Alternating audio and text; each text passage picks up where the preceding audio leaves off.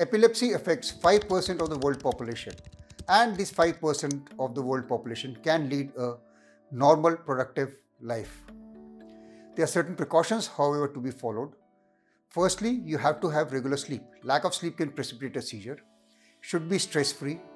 Do regular exercises. Also, some no's for epilepsy.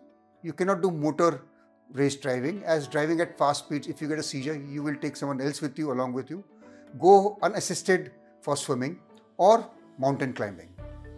Other than these, epileptic patients lead a normal life. But one thing very important, please continue with your medicines.